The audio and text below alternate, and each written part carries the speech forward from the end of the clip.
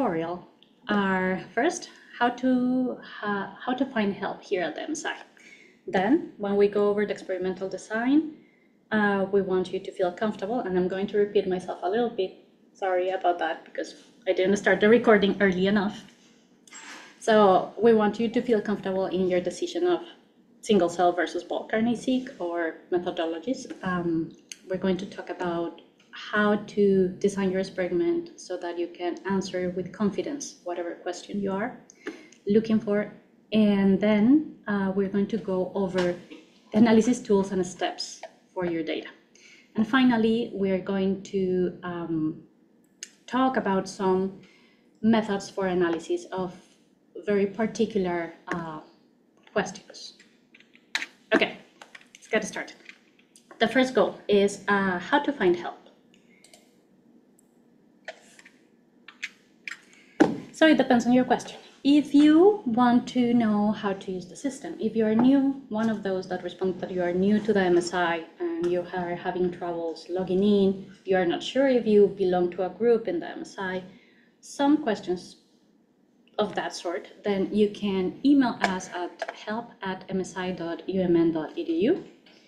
We have people looking at this email address, and they will be happy to respond to your needs.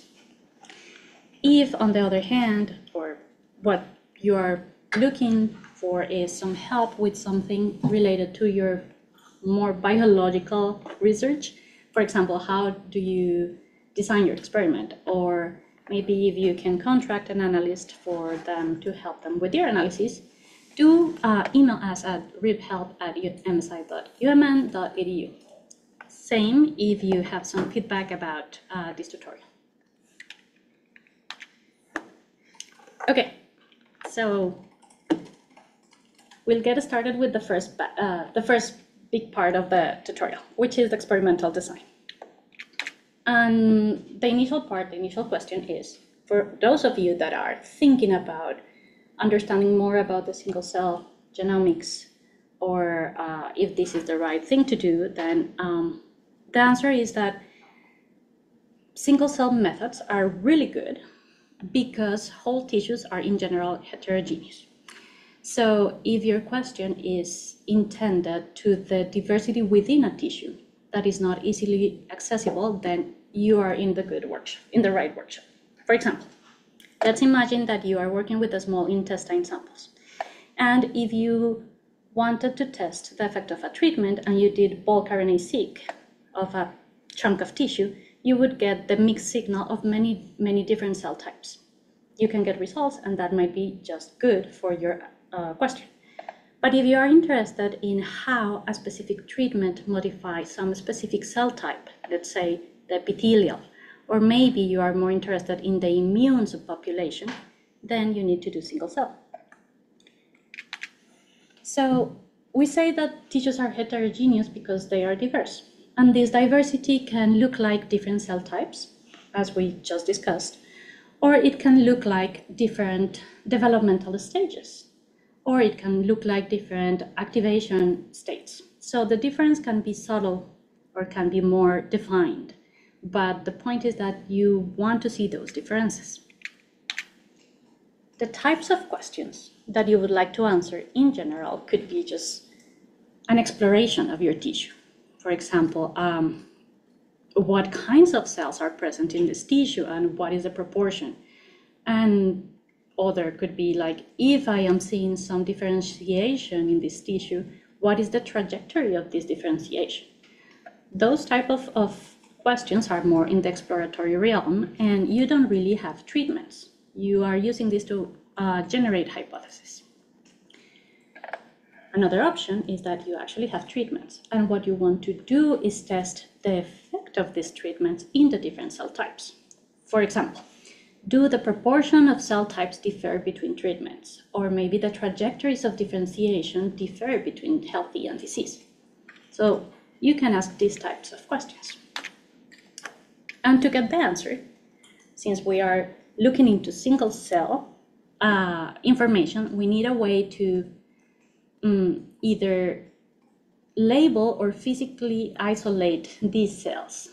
We need to be able to know that the information comes from a specific cell. And historically, there have been different technologies trying to do this. But in general, what you are trying to do is, for example, if we take this from one of the main technologies nowadays, which is called, which is from the company 10x Genomics, what would happen is that you have a heterogeneous tissue with many different types of cells. You dissociate them, and then each cell is separated, hopefully. And then in your cell suspension, you pass it through a microfluidics chip. And the goal of this chip is to make little droplets that are like reaction chambers. The goal is that in each reaction chamber, you will have one cell and whatever is needed for getting information out of it. In the case of 10x, you have beads, and these beads have tags, unique tags. So you can have these tags attached to the molecules inside of that cell. And then when you go through library preparation and sequencing, you can relate which information comes exactly from each cell by using those tags. Okay. The thing is that if we are going for the single cell route, then it's because we are interested in this higher resolution. And this is amazing for some questions. But we need to consider that this is not for free. What I mean is that even though you have higher resolution because you're looking at single cells, you also start with very little amount of material. You have one cell in one mini tiny bubble. What is your reaction chamber? So the information has, for lack of a better word, has holes. And I'll explain myself a little better. When you do bulk RNA-seq, you get a big tissue and you get a bunch of reads. And then when you map those reads to the genome and count how many hits each gene has, then you have many hits per gene. But if you start from one cell, then you get so much less material that you don't have as many genes. You cannot capture as many genes, and then that's why you get all of your genes in that cell, but many of the expression counts would be zeros. So we call this type of result sparse matrix. And it has a particular, it has some particularities that we will go through in the analysis that have to be dealt with. Another thing to consider when you're doing single cell methods is that the goal is to capture lots and lots and lots of cells.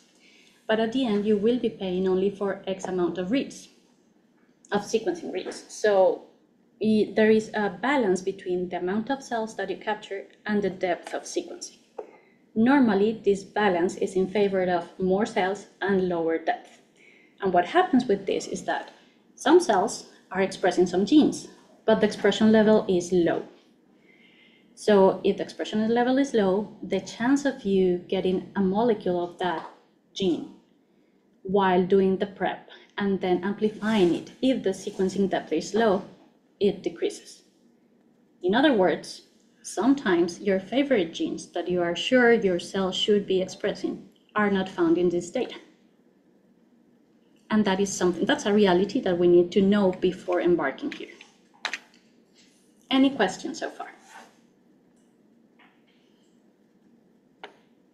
If you have questions and you are through Zoom, feel free to unmute yourself and ask, or just type them in the chat, and then we'll go through. Okay, if we are convinced that we want to do single cell methods, then our next step is to plan experiment in a way that we are certain that the answers we are getting are due to our treatments, are due to our questions, and not for some weird factor that we didn't take into consideration. From the people here, or Zoom as well, just a quick raise of hands of if you are familiar with something called batch effect. Yeah, cool.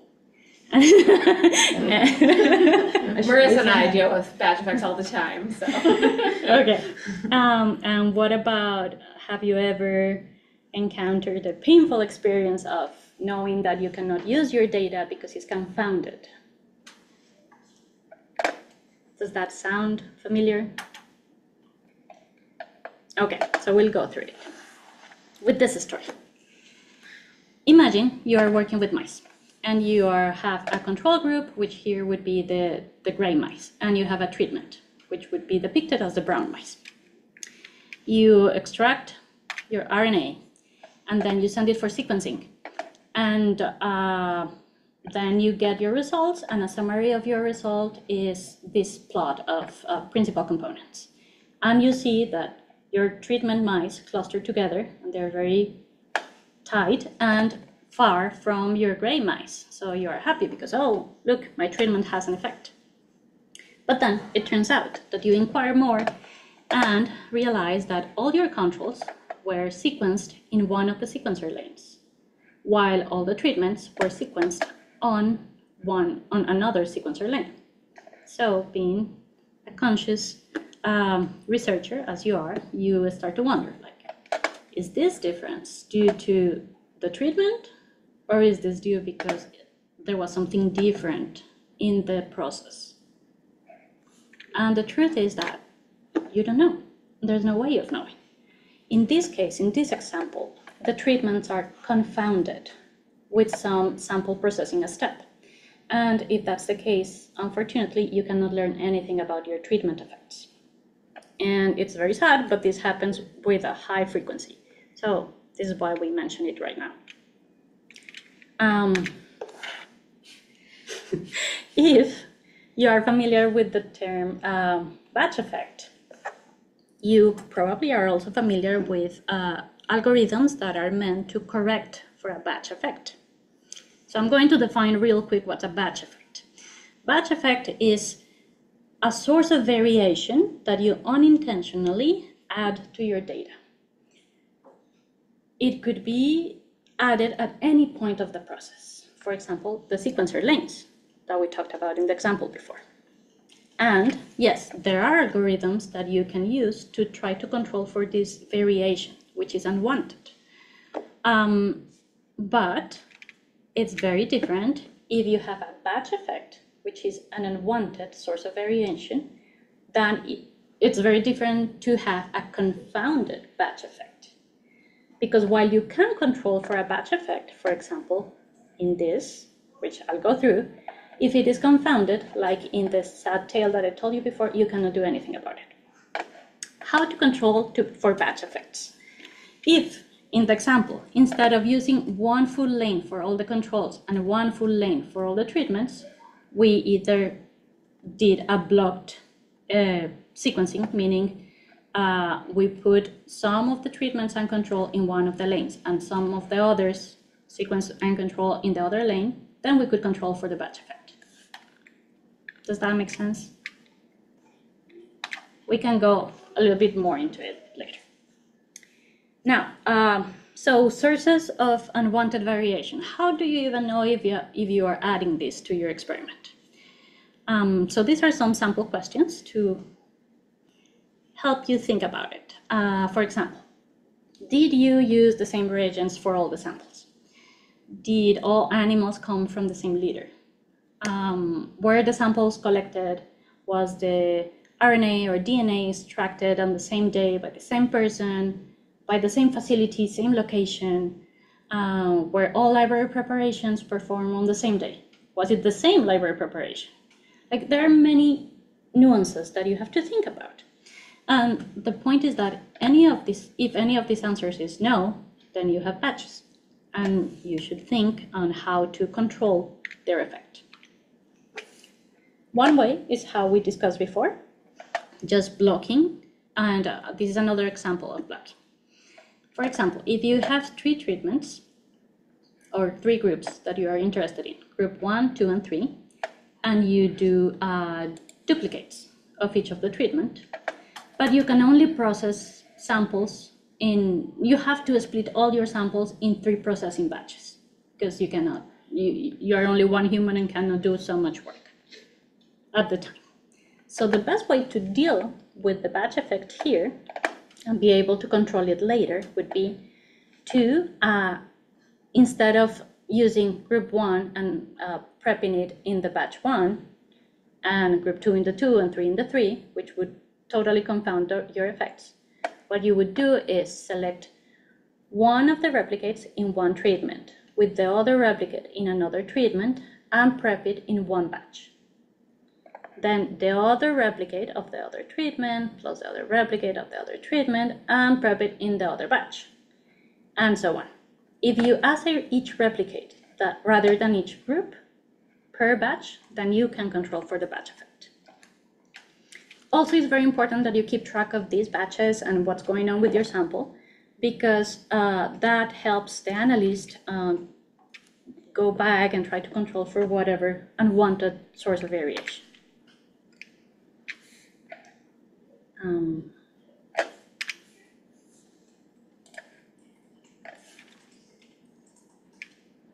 Any questions here? Okay, so we go to the next part, big part of experimental design, which is biological replication. So I'm sure you are familiar with the statistical testing, but it's good to remember that single-cell experiments are the same as any other experiment in the sense that to have any idea of the statistical uncertainty, we need to have biological replication, because only with this we can measure how spread out is the signal across those replicates. So if you have a chicken, you extract the 10,000 cells of a chicken and you do single-cell experiment with this. This is still an N of 1. You have only one chicken. It doesn't matter if you have 10,000 or 100,000 cells, it's only one chicken. So it would be better, maybe, to have 5 chickens and then from each of them take 2,000 cells, then sequence all of them. For reproducible results, we need all of our samples to be representative samples of the population that you want to describe.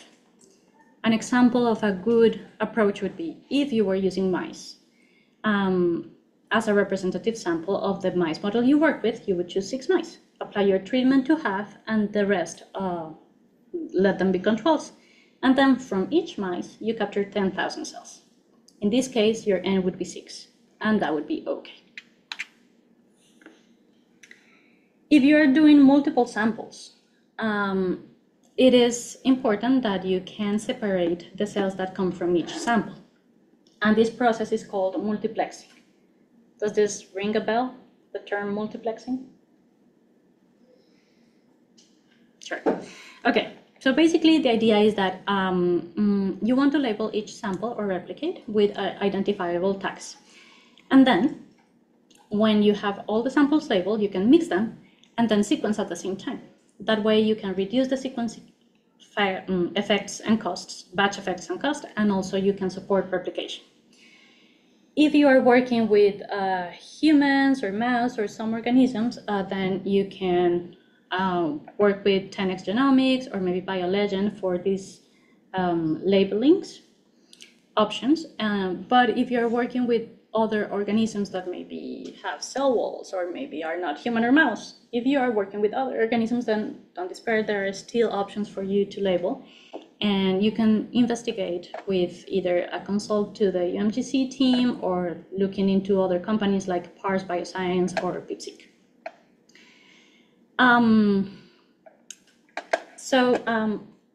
Multiplexing is highly recommended, and I wanted to go through this figure here to just kind of explain a little bit why is it so good. So this figure, I took it from this paper, which was reporting a technology called CiteSeq. The researchers wanted just to show that you could use antibodies to label some of the cells, and that way you would get more information about it. In particular, what they did was they analyzed mixtures of mouse and human cells. They mixed the cells and they incubated them with oligotagged antibodies, which were specific for either human or mouse. In figure A, you can see a scheme of that. So you have your antibody specific for the species and then some oligotags attached to that antibody. After incubation, then they sent the cells for sequencing. And then they looked at the results. So in panel B, you see that cells that had the reads mapped to the human genome, most of the reads mapped to the human genome are colored with green and are placed mostly here. So having a lot of transcripts in the human transcripts axis, but not many in the mouse transcript axis. On the other hand, the mouse cells showed the opposite pattern. Most of the reads were from the mouse genome. But then also, you could see that there were some cells, or thought to be cells, that had transcripts mapping to both genomes. That, of course, is not a biological true result. So what's going on? They compared that with what they got from I'm sorry, my screen just blanked. With what they got from the antibody counts, and they saw that they would get very similar results. Human antibody tags would be located here, and mouse antibody tags would be located here, but these cells would have a mixed signal. So if you label your cells, you can not only label your replicates and samples, but you can also use it to clean up the things that are not actually single cells. These might be just reaction droplets that got more than one cell, one human, one mouse, or something like that. Okay. If you're going to do multiplexing and if you're going to try different technologies, it's good to use the low-depth trial run that the UMGC offers as a test drive. So you can see if you can recover all your cells and if you see all the expected tags and samples in the expected proportions. And finally, in this part of the talk, we wanted to touch on the biological quirkiness of your system, which you can and should consider before going for single cell experiments, just to design it better. So for example, how many different types of cells do you expect to find in your tissue? And what are their relative abundances?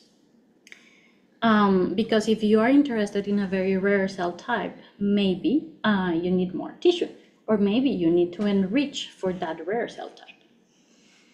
Or maybe are your samples very small? Do you even have enough material to do single cell? Are your samples precious? Are they from very rare disease that you cannot get easily? Or are your samples logistically challenging to work with? Like, do they have a weird shape and they just wouldn't fit inside a droplet? Like, are we talking about a meter-long axon? Then a droplet-based method wouldn't work for you. Then is it a multinucleated cell? Is it, are you expecting to have a pure culture, or are you expecting to have a lot of contamination? All these things you have to think beforehand and talk with the UMGC people or the people that are helping you with this so that you can design it well. Another thing to consider is how many replicates are you planning to include and how much money you have and how are you planning to spend your money. Because there is the balance between the number of replicates, the number of cells per replicate, and the sequencing depth. And this is also something that you need to think about. To help you think about this and decide, there are options and there are packages to calculate the sample size that you need or to see if you have enough power to check the differences that you want to check. In general, there are many things to think about, but don't worry, because we have made a form that is available for you if you want to use it, and if you're planning a single cell experiment. This form here will walk you through all these questions and try to help you out designing and deciphering what are the next steps. If you have issues, if you don't know how to answer it, also just send us an email and we can help with it. With that, I think maybe 5-minute break, and then we'll go to the second part. I have a question. Yes. I I know multiplex is good, but recently we were talking with tenants and realized that multiplex is kind of pricey. Yes. But so we were trying to use the Genomics Flex. Mm-hmm. I don't know if you know it, but would that be still good approach to use? Yeah. What I know, and they can help. Repeat the whole question. Yes. The question was that multiplexing is pricey, and they want to know if we would recommend using it. In particular, the Flex Kit from 10x Genomics. Yeah, Gen Flex. The Gem Flex Kit. Yeah, I think it's released like very recently. Okay. So We probably haven't seen the data yet then, if it's really Marisa recent. and Sarah, yes, can help. If it's a very recent kit, I don't know that we've seen data about it from it. We have used the Flex Kit, which I don't know if it would be the same that you're referring to. And the data that I analyzed with that kit was really nice. But what was the trick? Trick was that it was human data, and the cell viability was super high. So I think the last recommendation that I heard from 10x was that if your cells were of certain organisms and the viability was really high, then the results were okay. If they were not, then they weren't recommending using those particular tags. Definitely, that's something that you need to talk directly with the company and ask for their recommendations and their current recommendations. What I know is that human is easy to work with, mouse is easy to work with, but if you're working with turkey, then no.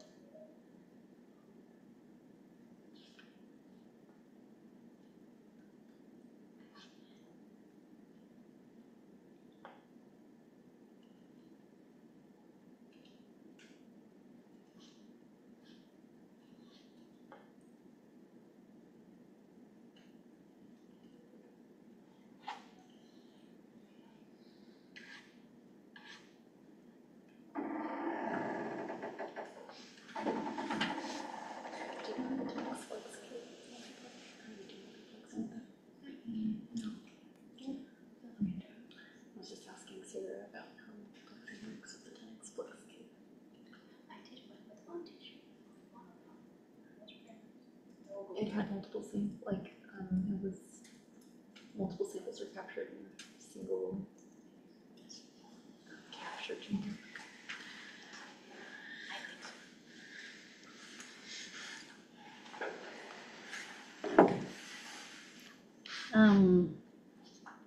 Okay, shall we? Right. I have a question before we get started. So a few slides back, you had the list of possible batch effects. In case we have like one batch effect that we think might be confounding our results, how do we lose a lot of power by correcting these effects? Yeah, so the problem with some of the batch correction algorithms is that they try to fit the data so that the batch effect is not observed. What happens is that sometimes true biological signal gets flattened and you will not see it. So yes, that can happen. Is it a common occurrence? Yeah, I guess I would say. What you can do is you don't need to control for batch affecting that way, like using like some matching algorithm. If you can just add the batch as a covariate. And in that case, the variability that is given by that covariate is added into the model of the gene expression, for example. And it doesn't really get flattened, the signal of the genes. That would be like a softer, more gentle approach.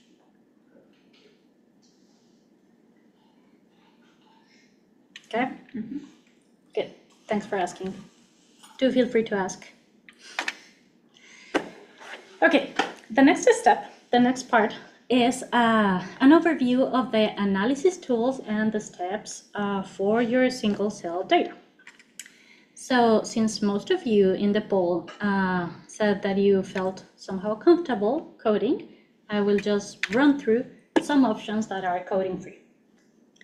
There are external resources for people that don't feel so comfortable with the coding options, and they prefer to use a graphical interface, just clicking around. There are different options, and I would recommend looking at this blog, opinion blog on available graphical tools. Throughout the presentation, and very heavily in this part, you will see that there are some links. These links go to different documentation or tutorials or things like that. So when we give you the slides, do feel free to look around and click. Anyway, so there are many options for graphical interface analysis. These options, unfortunately, cannot be supported by MSI because we are not the builders, the developers, so we don't know much about them, except that they exist and that they are an option. Some have limitations on the input data types and organisms that you can use, but some are pretty good. For example, I wanted to talk on Azimuth. Azimuth is a web interface where you can upload your data, do some basic QC, and use the single-cell references that they have hosted in their website to annotate your cells. You can get outputs from this that are like graphical descriptions of your data, like UMAPs or violin plots. You can also get lists of genes that are descriptive of your cell population. The trick here is that this works really nicely if you're working with human, because most of the references that they host are human. This is a screenshot of the references that I found recently, and you can see that they are like neurons or pancreas or kidney, bone marrow, all from human. So, but it's available. Okay, now for the people that are not thinking about using these tools, but more about the resources that are available at the MSI. So for everybody, what we offer is data storage and high-performance computing. That's the basics. If you're going to do a single-cell experiment, for example, single-cell RNA-seq, you can assume that you'll need at least 30 gigabytes per 10K cells, only for the raw sequences. Now, if you are going to do the analysis and you have only one sample, this is per sample. And if you have more than one sample, then you will need a lot more space. So having big storage space and high performance computing, then it's very useful for your analysis. Another perk is that if you're working with UMGC, your data gets delivered directly to your MSI space. But if you are not, then you can also transfer your data from other sequencing centers or other repositories. Now, if you have the coding expertise or you have the bandwidth to learn from all the resources that are available anywhere, then you can just use the software that we already have installed and maintained in the MSI. You can also use a graphical interface that we offer that's called Open on Demand. This is also a link for you to look. And you can also go to other research computing tutorials that would teach you how to use the command line or how to install software. This is if you have the time and the want to learn how to do it yourself, or you already know. Now, if you don't, then we also offer a contract-based service with an analyst here at the MSI. This analyst will work with you from the design of the experiment until they give you publication-ready results. And if you want to go this route, please email us again at ribhelp.msi@msi.umn.edu.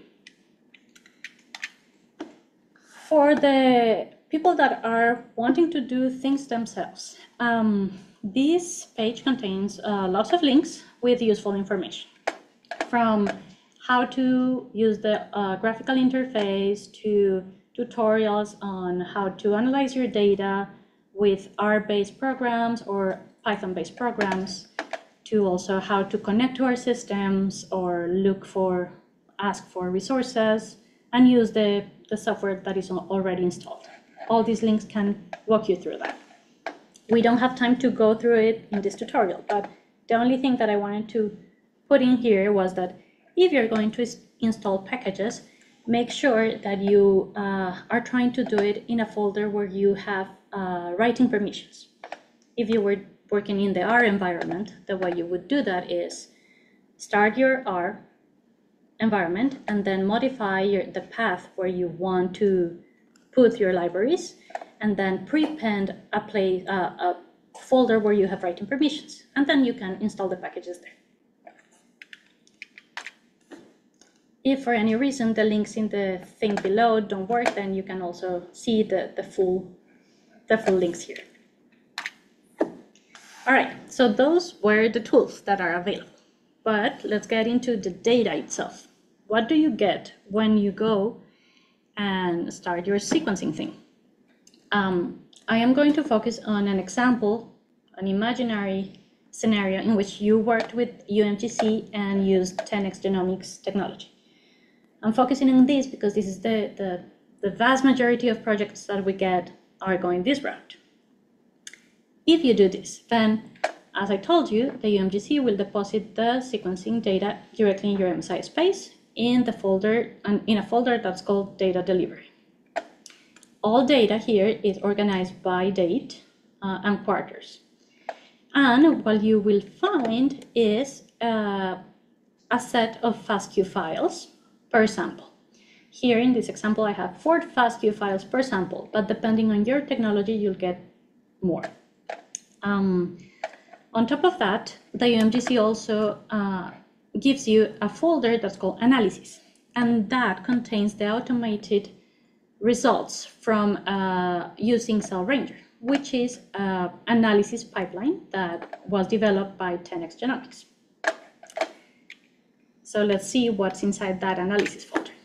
If you go inside, you will see that there are different files. You will have shell files, club files, comma-separated files, a lot of files. But I want to focus on here, this one, the filtered feature barcode matrix directory, which contains the counts per gene and droplet that have passed the QC filters from the automated pipeline from Cell Ranger. When you go to start your analysis, either with Seurat or ScanPy, this is the path that you need to give to tell them that's the info that I want to keep analyzing. And I also wanted to go through the web summary HTML file. This you can download and then open with whatever is your preferred internet browser. A disclaimer here is that when UMGC runs this, it does it for free, I think. Like, it's just, thank you. It's run in a per sample basis and with default parameters. So if your experiment is a little bit more customed, then you might need to rerun it and you might need to tweak the parameters. For example, if you are using transgenes in the organism that you're studying, these transgenes are usually not included in the reference genomes. So you will have to make a custom genome and then rerun Cell Ranger. And another option is that you don't have transgenes or anything weird, but you have several samples. If you have several samples, then be aware that the Cell Ranger outputs cannot be used to compare things across samples. So you will get, for example, a cluster 1 of cells in sample A. That cluster 1 might not have anything to do with cluster 1 of cells in sample B. It's just a different story, so you cannot compare. Okay, the Cell Ranger report is an HTML file, and this is a screenshot of a real report that I got from real data. I like to use these reports to assess the data quality, how it worked. And I have highlighted the things that I look at initially. So the first is the estimated number of cells. You would like this to be as close to the expected capture, like the cells that you're trying to capture, as possible. The other metric is the median genes per cell. This is highly dependent on the organism that you're working with.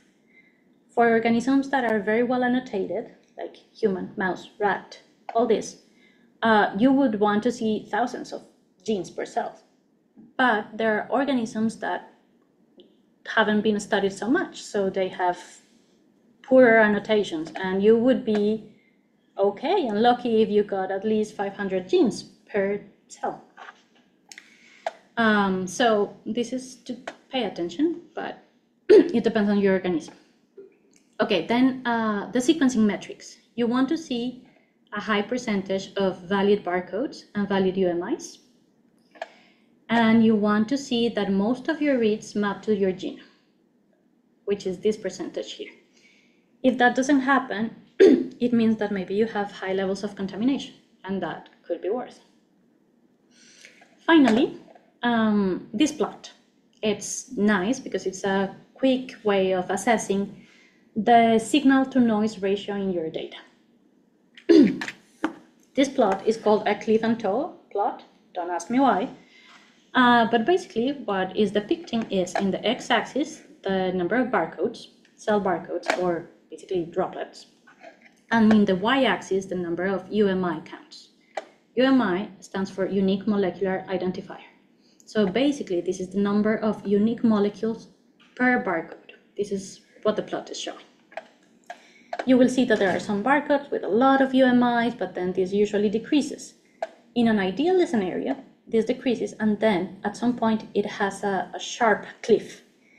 When this occurs, then you can draw a vertical line, and this number would be the estimated number of cells that you have in your sample, that you actually capture in your droplets.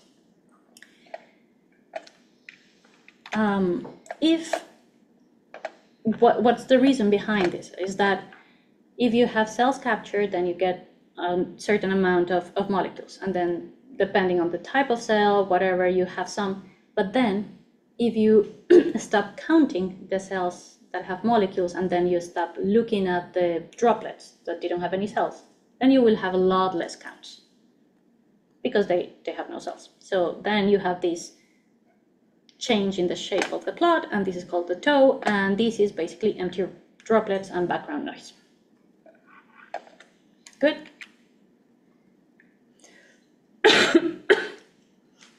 Sorry. Okay. So this is all that I had about the QC, automatic QC. And from now on, it's the more hands-on analysis. Maybe some things are going to sound familiar and maybe some others don't. Stop me if something sounds weird. The more hands-on analysis starts once you have the cell by gene count matrix, which is the cell ranger output, for example. You load it into your either R or Python package environment, and then you use the packages to analyze it. And it's just five simple steps, you could say. Step 1 would be continue cleaning your data, do some QC.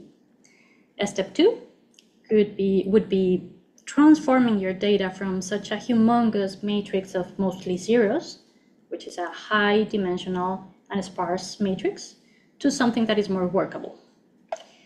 The third step is using that transformed data to cluster the cells. Then you would identify each cluster, and then sometimes you would like to do differential gene expression. So we will go through these steps. Step 1 is QC. And if you remember what we talked about before, the goal is that in each droplet, you will have one cell. This is a good quality droplet, but there are options to have bad quality droplets, like droplets that have no cells, empty, droplets that have more than one cell, or droplets that have like cell debris or dead cells. So we need to remove them. Okay, so the dead cells. The dead cells are droplets that have either cellular debris or dead cells and have mostly mitochondrial sequences. So depending on your tissue, you can set a threshold of this is what I think is healthy in this plot. This is a violin plot, and each dot is representing one cell. And you see the distribution and you see, hey, these are the healthy cells, and maybe these weird ones are just outliers of cell debris. So you can just set up a threshold and say, boom, bye, filter out all this data. But maybe then you want to get rid of the empty droplets. And for the empty droplets, I like to see either the UMI distribution or the gene count distribution. This is a histogram of the number of genes, which here is a feature, the number of features or genes in each barcode. And this comes from the filtered barcode matrix, the output of the cell ranger. This is the automatically cleaned data. You can see that most of the barcodes, most of the droplets have around, 600 genes, but some of them actually have very few. To my eye, this looks like these are cells, these are actual cells, but these are indeed just empty droplets that have some background noise. So in my case, I would set up the threshold here and clean out all of this.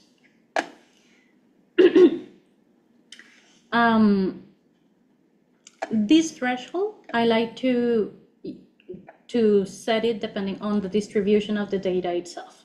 But some people have just set thresholds depending on the literature or depending on what other people are doing. And we'll talk about these thresholds later. Another option to display the data is in a scatter plot. And here I'm showing the number of UMIs or counts on the x-axis, and on the y-axis the number of genes. You would expect that if you have more genes, then you would have more counts in general. So this has some sort of a linear shape that goes up. Now, if you have multiple cells in a droplet, then usually you get a very high number of either genes or counts or both.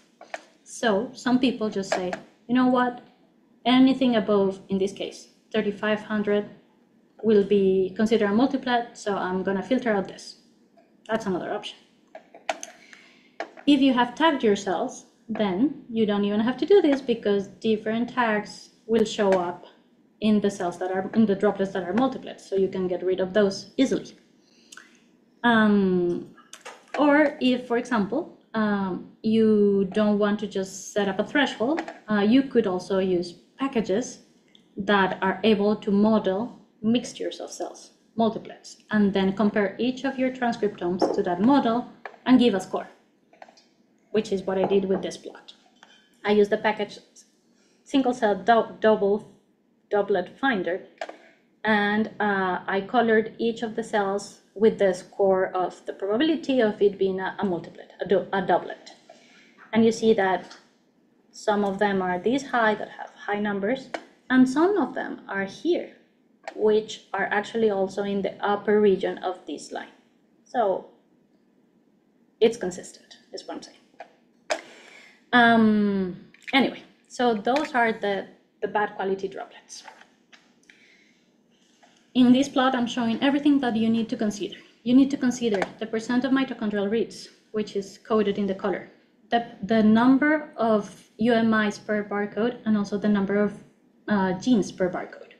If you plot all that, then you see that you get really ugly dead cells here, and you see that you have some that may be multiplets because they have too many there, or maybe you also have some cells that are actually empty droplets. The point is that you need to tune these thresholds based on your experiment and your expectations, and you have to do it in a per sample basis, because every sample has their own journey and you cannot just use a blanket thing. These thresholds can be based on what other people are doing with similar material, and you can find in the literature. 10x Genomics also has some recommendations. It can be also based on the distribution of your own data, or you can use some different packages for estimating it. And these are links to those packages. So after all this QC, you can ask yourself, is my data good or bad? And well, that's a tough question. But what you want to do is just ask yourself, can I answer my question with this data? If yes, then awesome. But okay, a good rule of thumb to see if your data is good is to check that it has few bad droplets, either dead, empty, or multiplets.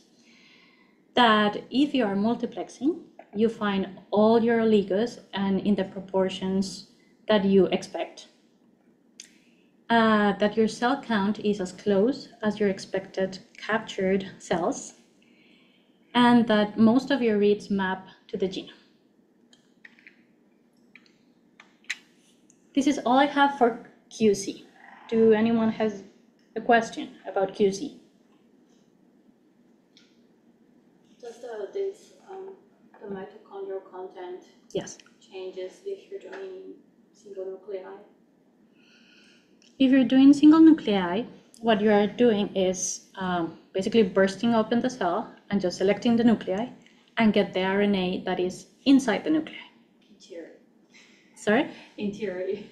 In theory, exactly. So in theory, you shouldn't get a lot of mitochondrial content. But it can happen. Yeah.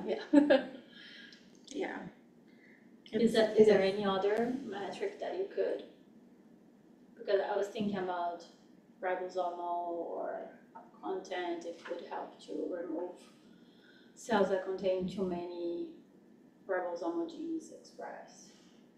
If you're looking for specifically dead cells, like cells that are actively dying and are undergoing apoptosis, maybe they might express apoptotic pathway genes that you can like calculate a score for as being a way to determine it. But I feel like oftentimes people don't really filter nuclei data on mitochondrial percent because you really get low counts and can't really tell if it's dead or not in that case. But that's just like my experience. But if you really wanted to go the whole 9 yards, you could try to do like apoptosis, look at apoptosis genes that aren't mitochondrial.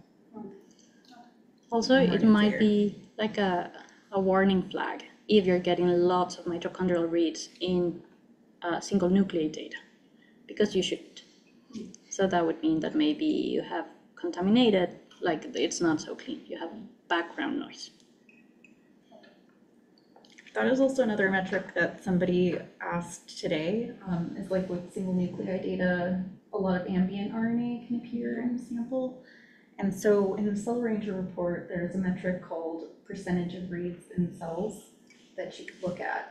So you'd want that to be a high percentage. If it's low, then that means that a lot of your reads are ambient, noisy signal. I feel like it's hard to determine what is what because it could be a biological condition too of certain, like a disease state or something, so complicated. Oh yeah, you're absolutely right about that, because people who are studying cancer have a lot of apoptotic cells, so it's like if you don't want to throw all the cells out based on mitochondrial percent, because those are the cells you want to actually measure, like, or something. So that's another case of like how to decide your thresholds for your experiment. And if you're expecting to have cells with high levels of mitochondrial RNA, then maybe your threshold should be a little higher.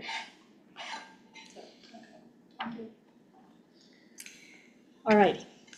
Second step in your analysis would be the data transformation. This is a whole can of worms. And I honestly wouldn't give justice to all the algorithms if I started to go into the details of them. So I'm just going to give a overall idea. As we mentioned before, single cell data is highly dimensional. You have many, many cells, tens of thousands.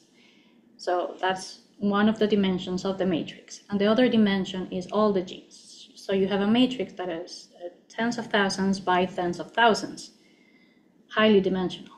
And on top of that, you also have that inside this matrix, there are so many zeros that is just a waste of time and resources to try to analyze the data as is. So what happens is that the actual counts need to be modeled and transformed so that the analysis can be done in a lower dimensional, more informative way. In single cell, the most commonly used technique for dimensionality reduction is called PCA. It's not the only one, but it's the most common. PCA stands for Principal Component Analysis, and what it does is that it groups the genes in groups, or also known as principal components, in a way that each principal component is able to, a combination of these principal components can describe your cells the best way possible that has been optimized by the algorithm. So you have just groups of genes that are principal components.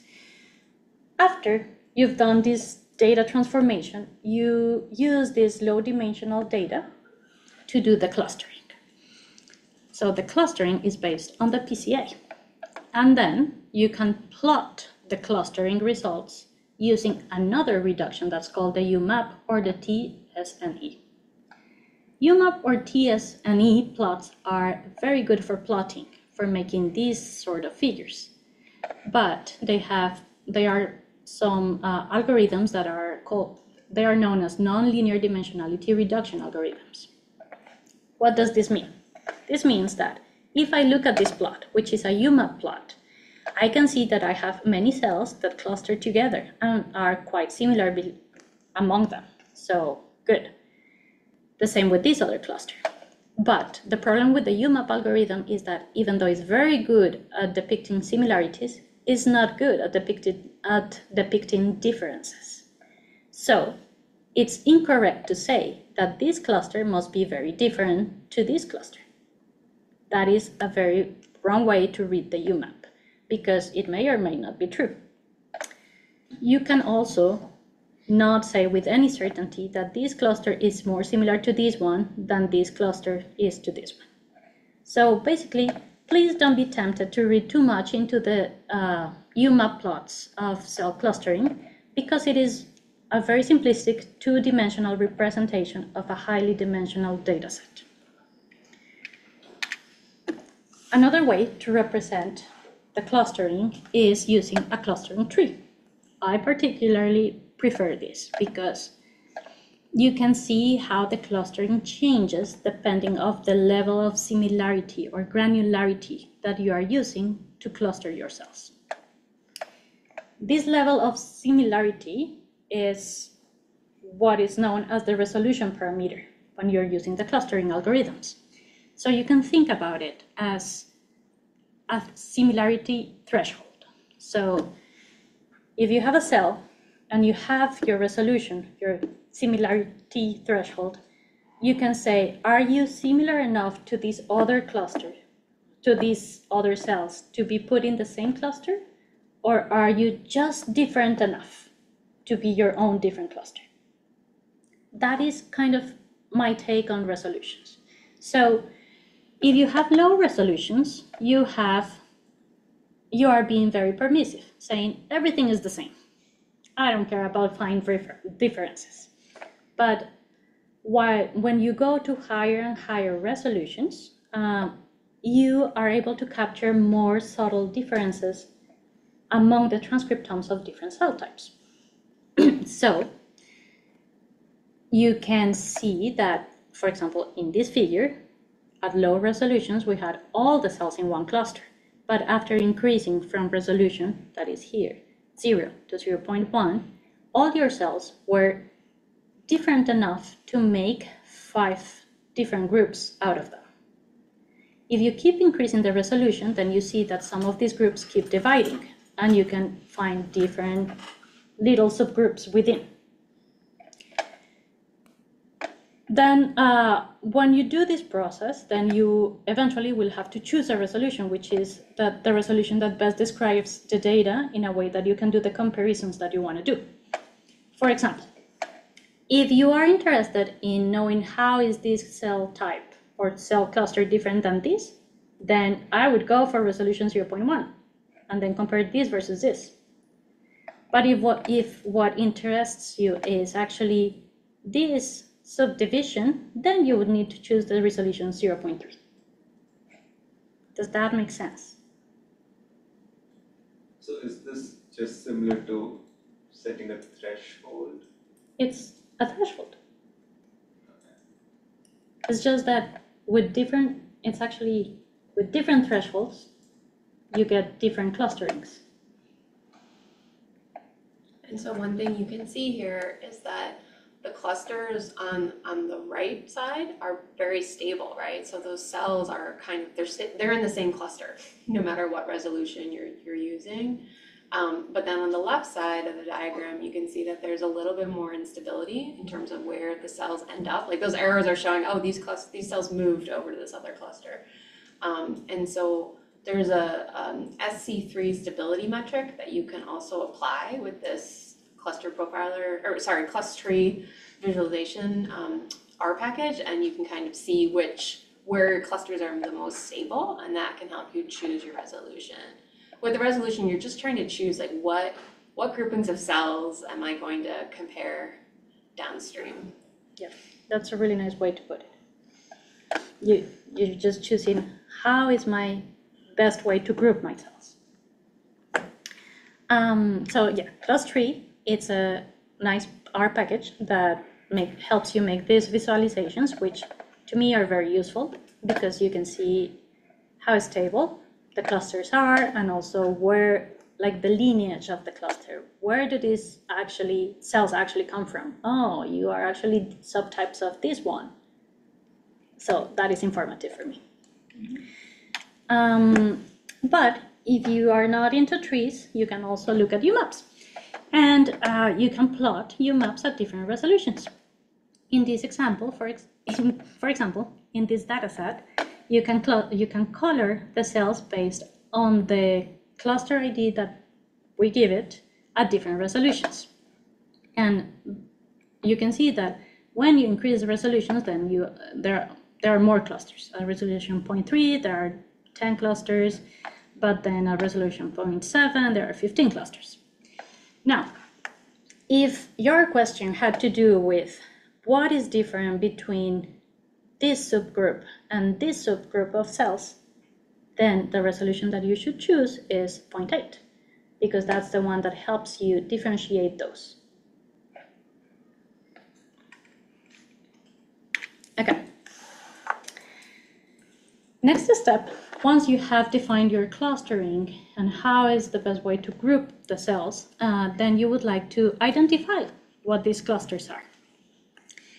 And there are many ways to do that. And this usually means that none of them is perfect. So you actually have to choose a consensus of what is best from all these different sources of information. One thing that we usually use, and we like how it works, is the package single R. Single R uses bulk RNA-seq data or microarray data as reference to label each cell independently. So what it does is that it compares the transcriptome of each cell with the reference and gives you the best matching cell type from the reference. It's very nice when you do it and then you see that all the cell types from the same cluster are colored and identified as the same type, like monocytes in this case is this cluster. Or here you would find the NK cells, or something like that. What's the problem? Is that this algorithm will always try to give you the best matching cell type. And if there is not a best matching cell type, which actually is the true type, then it would give you whatever is best from what it can find.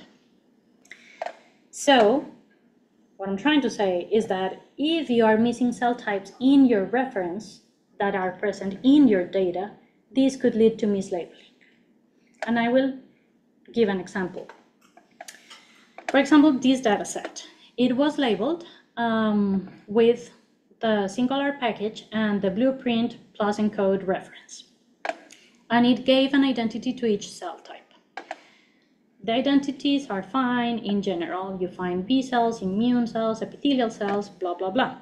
This sample actually comes from an ovarian tumor. So you would expect to have cells that are only in the tumor.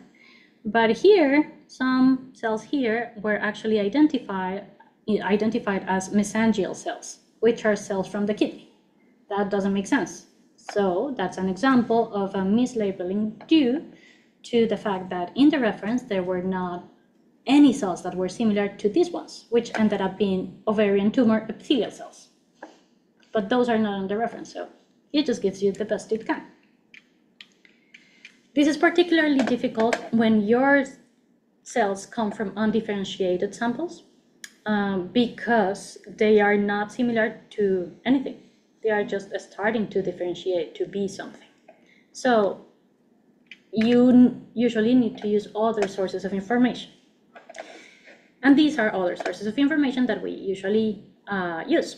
For example, if you have known genes that you know need to be expressed in the specific cell type, then you can project the relative expression of that gene onto a UMAP, or you can make a violin plot or whatever you want to see if which cluster has the highest expression of that marker gene, as is this case.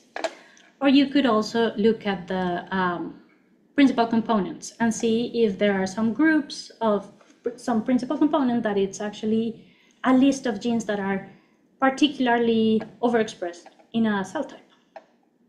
Or you can look at the differentially expressed genes or features of your different clusters. And this is a test that I'm going to talk about later. But long story short, what I'm trying to say is that identifying cell types is not trivial, and usually you need to gather information from many sources and collaborate with the people that are experts in that cell type. So if you are the analyst and you are trying to share what you have done so far with an expert, you can use a package called loopr if you're using the R environment and Seurat. And with this package, you can make a .loop file, which you can load in the Loop browser. The Loop browser is one of those graphical interfaces I mentioned at the beginning, and that lets you make plots and see the relative expression of some genes, or make violin plots, and that could help you facilitate the collaboration with some experts. For using the loopr package, you can just use this command and that's it. Another option would be the Vision package, which is similar, but a different option, different flavor. And finally, I will go quickly through the differential expression analysis, which would be the final fifth step in our analysis overview. I have to warn you that this is a very hot topic right now, and the best practices are not yet solidified. We are seeing new algorithms developed and new best practices being recommended every time. So keep tuned to see if there are new developments. But so far, what we are going to see here is what the current status is. For cell identification, as we mentioned before, we could use the differentially expressed genes. So that means that we can ask, how is this cluster different from all the other clusters? And that is usually achieved or could be achieved using the function find all markers if you're using the Seurat package. This gives you all the gene markers that are particular, that are expressed in this cluster compared to all the rest. And it could help you determine what's the identity of this cluster. But we are aware, because if you remember, we already used the gene expression data to make the principal components, which are the groups of genes that are very descriptive of your data. And then you use these principal components to make the clusters. And then you are using the same data to ask these same clusters, hey, how are you different from all the rest? Well, spoiler alert, you're going to get things that look like the principal components, maybe. Or you are going to get answers with an inflated level of certainty. This is seen as extremely low p-values, and it's a known problem of single-cell differential expression done as this. This is called double dipping and has been discussed a lot in the literature, so you can just Google away and see what's being said. The point is that this is not recommended for differential gene expression across treatments, but it could be helpful for identification of the clusters. If you wanted to know what's the effect of some treatment in a cell subpopulation, then you do need replication. And the way forward, the current recommendations are that you go through your workflow, you identify your cells, and once you have identified the subpopulations and know what they are, then you kind of step back and say, hey, I have already used the higher resolution of single cell data. I know what my cell subtypes are. Now I'm just going to aggregate the counts from all these cells in one more robust signal. This is called cell debulking. So it's like stepping back because it's using the high resolution and then going back and saying, you know what, let's add all this together. So aggregate all the counts from the same cell type per sample and treat that as a replicate. And then when you treat that as a replicate, then you can use packages that are time proven and that are have been used for differential gene expression, like HRRD seq2 for bulk data. That's the current recommendation. There are other options like using mixed linear models, and if you are into that, you can look at this paper that gives some advice on it. Also, I would like to say, just to close the loop with whatever was said at the beginning, that ideally you have no batches. But if there are batches, then you can go through a process that's called integration. Integration is not trivial, and depending on your data set could work better or worse. It has been shown to dampen true biological signal, but if your signals are robust enough, then it can work pretty good. For example, in this example, you have data from different patients. each color is a patient. And it's the same type of sample, it's the same type of cell. I think these were PMPCs. So before integration, you see that the cells, the clusters are kind of together, but you see that they differentiate a little bit depending on the patient.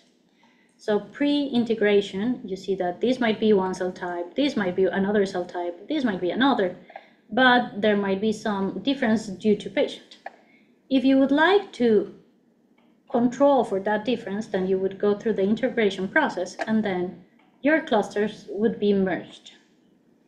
Again, if your cell types, if the signal is different enough between cell types, then comparisons and identification should be fine. But if, for example, these were differentiating cell types, then that would be a mess because the differences are subtle, and then you would dampen them with the integration procedure. At the end of your story, then you would like to publish your data and make everything reproducible and happy. So if that's the case, make sure that you look into taking care of your data. The MSI will store your data for up to 1 year after it's released. So you have a full year to upload it to public repositories or download it to your personal drive or whatever you want to do. You have a full year to do that, but don't forget to do it because then you might lose your data. You don't want to do that. And then also you would like to share your code and make everything reproducible. And if that's the case, we recommend using either Git and GitHub or R Markdown are good packages for that. And with that, this is the end of the second part. And let us know if you have any questions. Should I just begin? Give me the time. Yeah, I think probably just keep All right, going. sorry. No break right now, but. Sorry to take away everyone's break. Welcome everyone again. Thank you for attending our single cell genomics tutorial. My name is Marissa Maqueto and I'll be covering the third part of our genomics tutorial, which is covering single cell analyses that you could do downstream of everything that Natalia's talked about. And I'll also touch on, so these are the last 5 things are things you could do downstream of what Natalia's talked about. But I'll also touch on other types of assays or library prep methods that are possible with 10x genomics specifically. All right, so the first library prep method or assay that I'll talk to you about is single nucleus ATAC-seq. So for those of you who have never heard of ATAC-seq, it is an assay that can measure regions of the DNA that are open. So we call those open regions open chromatin regions. And these regions appear at gene promoters that are actively undergoing transcription and at enhancers that might be regulating active genes. Or it could also appear at genes that are poised for transcription but aren't actually transcribing anything yet. So the way, I have an illustration here to show what that kind of looks like. Here's some chromatin. You can see right here that it's condensed and closed. And then there's other regions that are open, so the nucleosomes are spaced out and some naked DNA can be seen in there. And so the way that this assay works is that you can utilize this TN5 transposase enzyme that for this assay comes preloaded with sequencing adapters. So when you add the enzyme to your DNA, it will find these open regions and cut at that site. And while it cuts, it inserts the adapter. So you'll have some nucleosomes and then the transposase on either side tagging that DNA fragment. And so you can then take these fragments, amplify them, and sequence them. And when you map them back to your genome of interest, you'll see these peaky signals. So these are read pileups that are coming from where the transposase integrated into your DNA. But you'll also notice that there's kind of signal kind of throughout the genome because transposase is not doesn't care where it's going to insert. Anytime it sees an open site, it's going to nick it and add tags to it. So this is kind of like background noise. So an important part of the attack-seek analysis is trying to determine what's a real open chromatin region. So there are algorithms that are gonna look at these peaks, look at the background noise around it, determine what's a real open chromatin region or not. So if you decide to do single nucleus attack with 10x, you would take your nuclei, run it through the Chromium controller, sequence it, and you'll get back 10x single cell attack FASTQs. So it's a set of FASTQs similar to what Natalia showed you before. And the UMGC will probably process the data for you, but if you need to reprocess it, you can load the UMGC module and then load the Cell Ranger ATAC software. So Cell Ranger ATAC is a 10x Genomics software package. There's going to be a lot of different Cell Ranger packages I'll talk to you about today, but you basically will load the Cell Ranger ATAC program. You'll use the count command, and all you provide is the path to the directory of sequencing files from the ATAC assay. You would specify the sample prefix on your sample so that it knows, like the software knows, this sample is what I have to analyze. And then you would also provide the ID or the output folder name for Cell Ranger. So it'll create this folder for you with all of your data in it. It also requires a reference that's specially prepared for Cell Ranger ATAC. So that's available through the UMGC module too. They also have Cell Ranger ARC versions of the reference that can be used. But essentially, when you launch this command, Cell Ranger ATAC will essentially do everything for you. It's going to map the reads to the genome.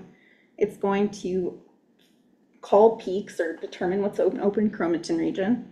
And it's going to call cells, similar to what Natalia showed you with the gene expression analysis. It's going to determine what's a real cell and what's a not real cell, based on how much signal it's seeing from the open chromatin regions. And then it will generate a counts matrix, but this count matrix is going to be your peaks by your cells. And Cell Ranger ATAC can also do other downstream stuff, but I wouldn't recommend using it unless it's for preliminary analyses. But I would take the count matrix that's generated here and import it into R or Python or whatever your preferred programming language is for downstream analysis with your preferred packages. I listed Seurat and Signac here because I'm familiar with those. Okay, sorry. So here's an example of a single nucleus attack-seq dataset. And you see a nice UMAP plot where cell types are labeled on this UMAP. And if you look at the Seurat Signac vignettes for attack-seq analysis, you're going to notice a lot of similarities to the gene expression analysis. It's the same steps that Natalia outlined, where you're going to filter out cells, but in this case, you're going to be filtering on different quality metrics. Instead of numbers of genes, it's going to be numbers of peaks. And then you'll have like TSS enrichment score or nucleosome score. They have all these other types of scores, or fraction of reads and peak score. There are all these different ways of assessing quality of a cell, and you're going to have to determine what's going to pass your filters and what's not going to pass your filters. Then there are also different normalization methods, and there are some new functions. But a lot of the other steps that Natalia described, like PCA and UMAP, like a lot of these functions are reused. But I just wanted to note that assigning cell type identities within a single nucleus attack dataset is a lot more challenging because you have peak coordinates, you have genomic coordinates, not genes. So how do you figure out what a cell is based on coordinates alone? So Seurat and Signac offers an R package called Signac has a function called gene activity, which essentially is just taking all of the attack reads that map within a gene boundary and saying, hey, that's the gene's expression, and using that as a proxy for gene expression. So then you can take that gene expression, quote unquote, and use that to help annotate your cells. Or alternatively, to make it a little bit more interesting, if there's an existing data set out there that's already been labeled and you know it's the same as your data set, you can try to do a fancy procedure called label transfer by like integrating your data sets together to transfer cell type labels over. But just note that, you know, that could be messy.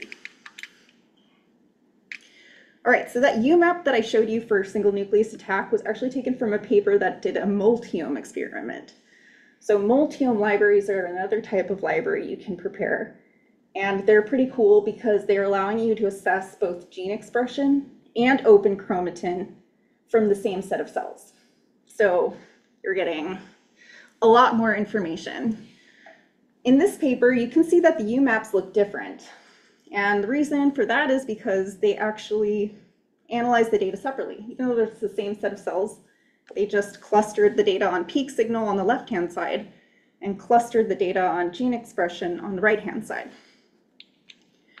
But you can actually take this a step further by doing weighted nearest network analysis and try to leverage both types of features, both your peak features and your gene expression features for clustering, to maybe even get more highly resolved clusters out of this than what you currently have. And so there is a vignette linked down below if you'd like to learn more about it or try to attempt it. So if you have a multiome library and you have to produce a counts matrix from it because the MGC hasn't done that for you yet, you can take your single cell attack FASTQs and your single cell gene expression FASTQs from your multiome experiment that are deposited in your run folder, and you can run cell ranger count on it. So it's very similar to the other commands, except now there's a libraries argument, and so you have to provide a file saying, here's the path to my FASTQs that are attack FASTQs. Here's the path to my gene expression FASTQs that are, gene expression FASTQs. So you're telling it exactly what is what, and then the program can basically do everything for you. And when it comes to downstream analysis, you can import each of these into R separately, or you can import one in first, analyze that, import the next one right in after, or do the analysis jointly. There's kind of a lot of possibilities with this. Okay, so the next library type are BDJ libraries. So these will apply to the immunologists out there who really care about identifying particular clonotypes of T cells and B cells. So this library type is really cool because you're essentially sequencing the receptor, like a portion of the T cell and B cell receptor that will uniquely identify that T cell or B cell. So kind of a little backstory so that I don't have just an illustration here that means nothing. T cells and B cells undergo, like during their development or their maturation process, undergo somatic recombination of the DNA of their T cell and B cell receptor genes. And so basically the DNA gets mixed and matched in different ways to produce unique combinations of the variable region of, or unique combinations of this receptor. And so what the assay is actually doing is it has primers that are going to flank the side of the variable region, and so we're sequencing that variable region of these receptors, of each cell, if that makes sense. So when we need to process the data, we can use Cell Ranger VDJ, and this is what Cell Ranger VDJ is doing. So it's taking all of the reads that came from this library, and it's assembling them into the T cell receptor beta chains and the T cell receptor alpha chains. And then it annotates them by what it thinks it is, because it, these chains have different domains potentially. And then it will call cells. So it'll say, oh, these T cell receptor alpha and beta chains have this cell barcode, so it's cell 1. And these chains have cell barcode 2, so it's cell 2. And if you look at these cells and you look at the chains, you can see, okay, well, cell 1 and cell 3 have identical alpha and beta chains. So I'm going to group these as clonotype 1. These are the same cell clonotype. And this one has a unique beta chain because it has these 2 notches in the V, so it's a different clonotype. So the Cell Ranger VDJ will essentially do this analysis and it will generate some really useful tables for you. This is one of them, though I think this one was actually generated with SC repertoire. So that's a package in R that's you can use downstream of Cell Ranger VDJ. But essentially this table is showing you all the clonotypes that were found. So it's just given a number, the number of cells that have that clonotype, the proportion of cells that have the clonotype. And then it's telling you this clonotype has this T cell receptor beta amino acid sequence and this T cell receptor alpha beta sequence. And so I think Cell Ranger VDJ actually doesn't give you amino acid sequence, it gives you nucleotide sequence, but you can use SC repertoire to convert it to amino acid sequence if you are really interested in the actual sequence itself. But the other useful table you'll get is a table of all of your cell barcodes and all of your clonotypes. So that can actually be imported back into R or Seurat, and then you can color code your UMAP plot based on clonotype information to kind of see where your T cell clonotypes are appearing on your UMAP plot. So like these tables can definitely be brought back into R and integrated with what you've already analyzed. Okay, so that kind of covers it for like the different types of assays and library types that 10x offers. I mean, I didn't talk about it. There are also ADT libraries you can generate because I saw some people said that they were interested in protein expression. So you could also generate ADT libraries against particular proteins that are on the cell surface of your cells that will indicate whether it's a B cell or T cell or what have you. So that's a possibility too. And you know, some of these library preps can be done in combination with each other. So you could do ADT with gene expression and VDJ.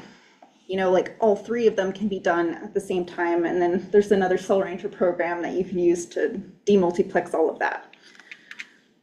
If you have questions about that, feel free to contact us at ribhelp@msi.uminit.edu. Okay, so now we're going to get into the types of analyses you could do downstream of single-cell RNA-seq, though some of these you can do downstream of single-cell or single-nucleus ATAC-seq too. So just keep that in mind. So the first analysis we'll talk about is trajectory inference analysis. So trajectory inference is a computational technique that can allow you to extract temporal information from a single cell sample. And you know, if you think about it, a single cell sample is a snapshot in time. But what we're actually leveraging here is the fact that we have thousands of cells. We have so many cells, and we're expecting some of these cells to be at different states of development. Like not everything, you know, is perfect, right? So here's an illustration of that. Like if I have a population of cells here at time 0 and I decide I want to treat it with something and I collect my single cell sample at 12 hours, you're going to see that some of these cells are not going to respond to the treatment. Others might be an intermediate state of response, and then some will be fully activated to that treatment. And so if I capture this sample, like with single cell, and basically use principal component analysis to reduce the dimensionality, you'd see something like this. So I just rotated it on its axis here. And I don't know how to move this. Okay. And basically, one of the types of software available called pseudotime software. So there are kind of two flavors of trajectory inference. There's pseudotime analysis, and then there's RNA velocity. And they both extract temporal information from single cell samples, but the way that they approach it is very different. And I'll talk about RNA velocity later, but I just listed some software here in case you want to look it up later. But for right now, I'm going to talk about the pseudotime software. So the way that these software work is they'll take your single cell sample, they'll reduce the dimensionality of the data using PCA or independent component analysis or some flavor of dimensionality projection. And then they'll construct a graph. And they're going to figure out what cells are nearest to the other cells. and then you draw the shortest path through the graph, and that's your pseudotime. That's basically, I mean, the way I interpret it. Correct me if I'm wrong. But in the end, you kind of collapse it all onto a single axis, and then you can, like in this illustration here, you can draw the pseudotime axis through your cells. So in this paper from Vanderburg, they actually had 3 pseudotime axes, and they're all originating from this green cluster up here, and you have 3 distinct lineages. So this sample, the single cell sample, is actually capturing cell differentiation happening in the brain, and so you get those cool structures.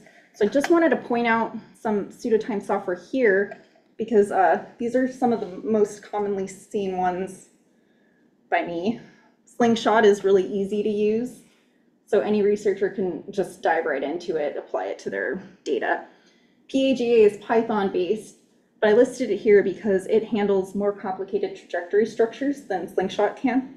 So it can handle cyclical trajectories and disconnected ones. And I'll get into that in a little bit. But another thing I wanted to touch on is that usually pseudotime software, I think, is commonly applied to a single sample. So you have a single RNA-seq sample, you can draw your trajectory through it. But if you have multiple samples, like treatment and control, or something like that, you might want to look into software that are capable of handling multi-sample trajectories, like Lamian, in that situation. Okay, so like I mentioned before, this example had 3 trajectories. If you look at this illustration down here, this is from a review paper on pseudotime software. You can see here are different pseudotime methods, and then they actually have the different types of trajectories that they can handle. And also their scores on different metrics, but I'm only showing like the top of the table. This table was huge. So these are like the high scoring ones. But you can see PAGA is at the top here because it can handle all of these different trajectory types. Slingshot is down here, so it can't handle disconnected and cyclical versions. And I have actually seen this successfully used on immune cell data, where somebody had a cyclical trajectory where immune cells were switching between exhausted states, activated states, and like non-exhausted states, or something like that. But I just wanted to also mention that if you do use these software methods, that oftentimes you won't know where the origin of the trajectory is. So it is up to you as the researcher to figure that out using your detective skills. You're gonna have to look at, the either ends of the trajectory and be like, what's more stem-like and what's more terminally differentiated, or, so on. So I listed some appropriate use cases for the software because I think this is important to highlight that, you can't just use this on any sample. It's going to give you weird results if you decide, hey, I'm going to use this on PBMCs, and I know they're all terminally differentiated cells, and it's just going to try to draw a trajectory through these random cells, cell clusters. So in that case, it wouldn't be appropriate. And in some cases, you might want to subset your cluster of interest. Like, I only want to look at my T cell cluster, so you take it out of the UMAP and then do trajectory analysis on it. Okay, so now I'm gonna just briefly touch on RNA velocity. This is the other type of trajectory inference method, but it's not doing all this PCAN stuff under the hood. Instead, it's actually looking at unspliced mRNAs and spliced mRNAs to be able to figure out where a cell is headed. So it's actually counting how many reads are mapping into introns versus exons. And it's using that to infer, is this gene actually being upregulated or downregulated? Because if it's actively being upregulated, you're going to see more premature transcripts that haven't been spliced. And if it's getting downregulated, you're going to see more spliced mRNAs. And then you might see a mix of the two if it's in steady state. So the figure down here is from one of the RNA velocity papers that was looking at a nervous system, or like a nervous system tissue sample. And in this paper, they highlight that the radioglial neurons are kind of like the stem-like population, which are in orange here. And you can see they're just points there, which indicate it's like in steady state. But then you can also see vectors radiating out of that stem cell population into the astrocyte population or into the neuroblast population. And it seems like the neuroblasts don't have a steady state. They just then differentiate into granule neurons or the CA1, 2, 3 neurons. And so, yeah, it's interesting that you can take a single cell and summarize where it might be headed based on looking at a bunch of genes and whether those genes are unspliced versus spliced. Okay, the next type of analysis you could do would apply to people who are studying tumor samples, but it is possible to infer large-scale copy number variation using single-cell RNA-seq data. And I know that sounds really weird to use gene expression to figure out where deletions and duplications have occurred in the genome. But what we're essentially doing is we have positional information for where these genes are along the genome. So we know gene A, B, C are ordered on chromosome 1. And if we see that like all of those genes are just like their expression is like disappearing in the tumor cells versus our normal cell type, then that could be indicative of potentially a large-scale deletion event or a duplication event. Because, the genes are pretty much random. Like, for the most part, they're kind of randomly all around the genome. So you wouldn't expect all of the genes in a region to just not be expressed or be twice as highly expressed. So in this figure, which is from the Infer CNV paper, the plot on top here are all the normal cells, or what they're calling our reference cells. And all of the cell types down here are some flavor of tumor cell. And so all of the tumor cells you can see have half of chromosome 1 being deleted, and then other portions are deleted or duplicated depending on the cancer cell type. So Infer CNV generated this plot. There are other tools out there that can also infer copy number variation, but the appropriate use case for the software is for single cell data that has tumor cells in it, but also that has control cells in it. You want to be able to have some good reference in it as well. Okay, so the next type of analysis one could perform, like Natalia touched on this too, is looking at differential cell type proportions. So, if you collect single cell samples from the same treatment, you might see, and these are from patients, you could see a lot of patient-to-patient variability. Like some patients just have really different proportions of immune cells. And so, and then also, collection procedures and tissue dissociation, those steps can be quite messy, and you could get really different cell type proportions from that. So never just trust one sample to be your, reference. So you want to have more than one single cell sample, which is something we've been harping on this whole presentation. And Propeller is one such tool that can help you find significant differences in cell type proportions between groups in a single cell experiment. But you need to have biological replicates, and it will use those biological replicates to measure the variability in cell type proportions. And it uses empirical Bayes under the hood to stabilize variance estimates. And it also comes with a lot of different testing methods. So it has t-tests for simple pairwise comparisons. If you have a treatment control comparison, you can just use a t-test.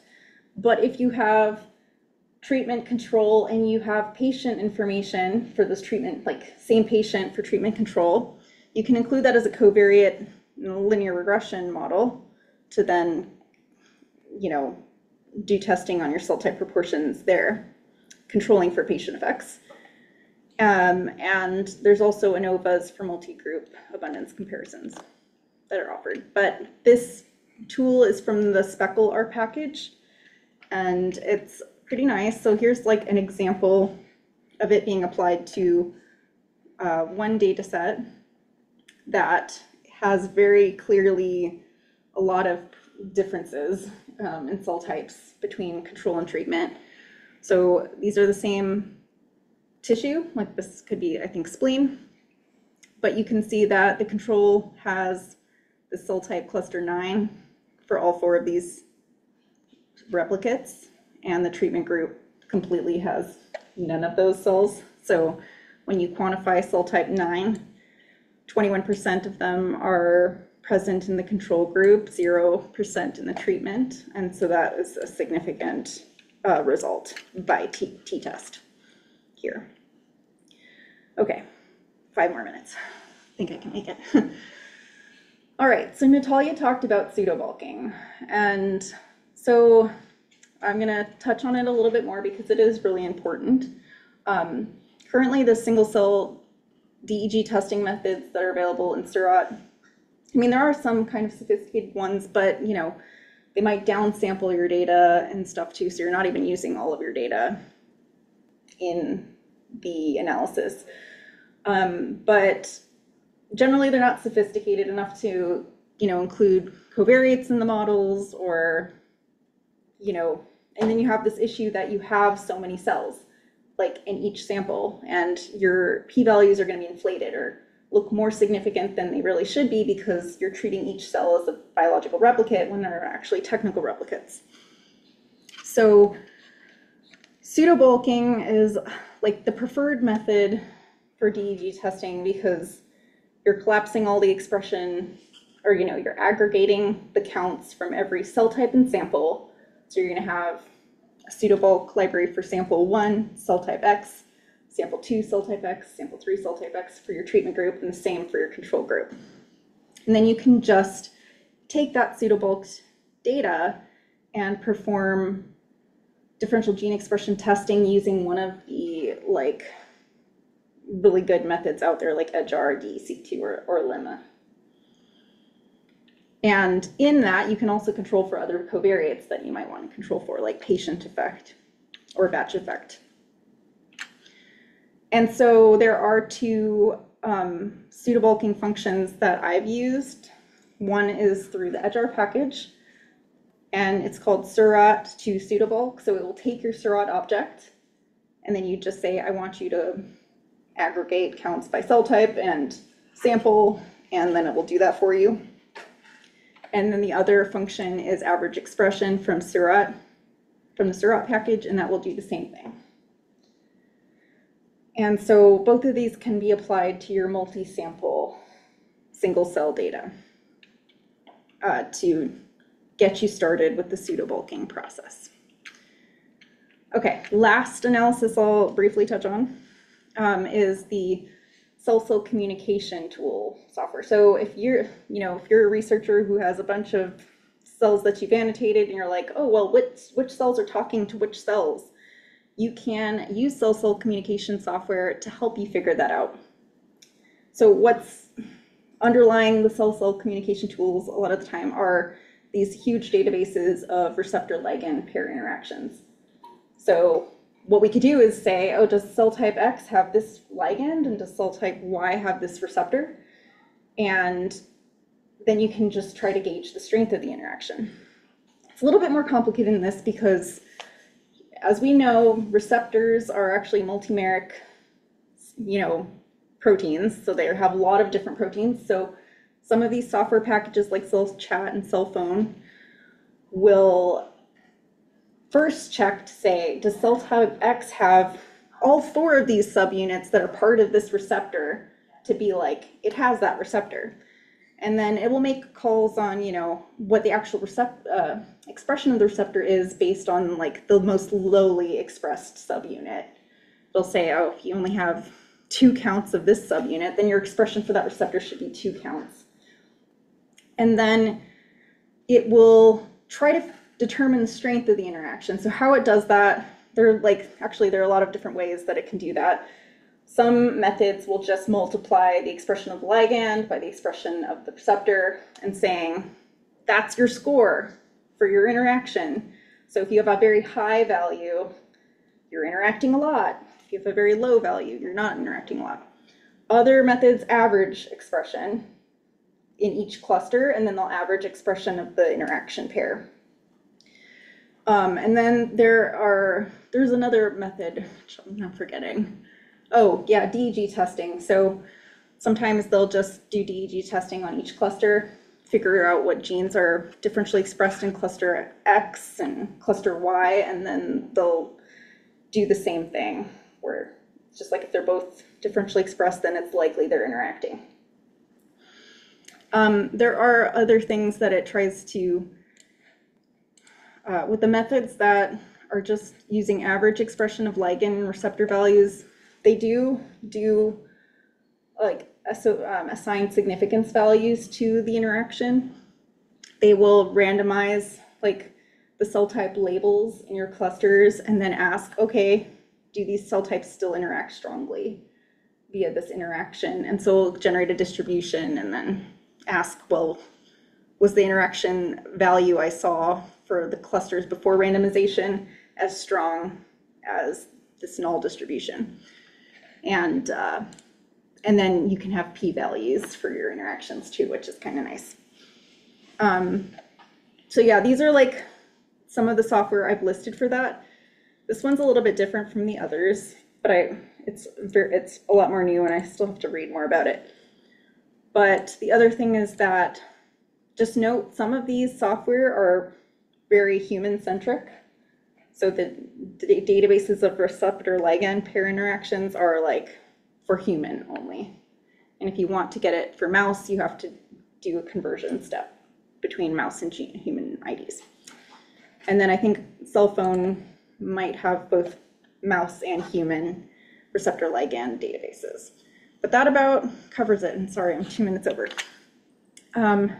So if you have any questions about any of the content, feel free to ask it now, or you can message us directly at help@msi.umn.edu or ribhelp@msi.umn.edu.